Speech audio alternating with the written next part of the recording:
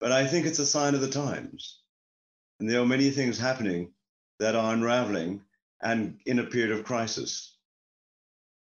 And I thought this isn't only on the world stage, it's also in our own lives. We may have had a high, we may have, based on that high, had an awakening. And then at some point later, we don't expect it. It catches us by surprise, but there's an unraveling leading to a crisis. I think that is a common pattern that has appeared in many people's lives. And the question is, how do we handle that?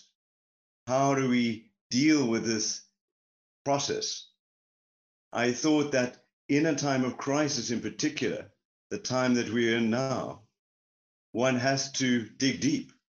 One has to refine one's authenticity, and in particular, one's spiritual authenticity, and refine one's spiritual identity, and come to a point where one can regenerate from that. That's a very different way of viewing what's going on. And the tendency more is to think, well, there's something wrong, and to think that there's nothing one can do about it, not seeing the opportunity to regenerate in the time of crisis. So in dealing with the regeneration, it requires that one be inspired and refine that positive action, that new energy. And we're looking at that. We're looking at how do we navigate our way through this time of uncertainty? How do we rediscover our relationship, the evolving morphic field? How do we see what is happening in a clear way and see what we've not seen?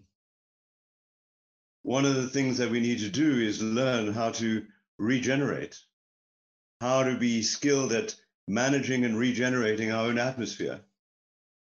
That's the atmosphere immediately around our own individual body, and take care of what seems invisible, but actually has a big effect on our lives. If our spiritual experience or our philosophy is only on the surface level, then we're not taking care of what could be described as the auric field. And yet there's a way of doing that, finding connection, finding authenticity, and doing something that is a generative act. And I thought it's good to recognize that, good to be involved in a generative act. And I found very often reading, engaging as we are doing now across the world, responding, writing, are all generative acts, ways of finding our expression, ways of taking what we know into another level, ways of finding ways to be of service and to have that in our experience. And then we can start to express something that is uplifting, something of quality, something genuine, and allow the cycle of change to happen in our lives.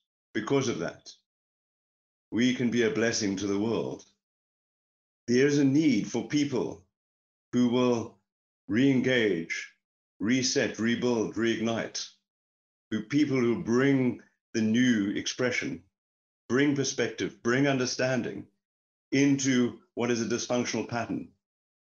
Many people will feel that they're in a downward spiral, in a vortex going down.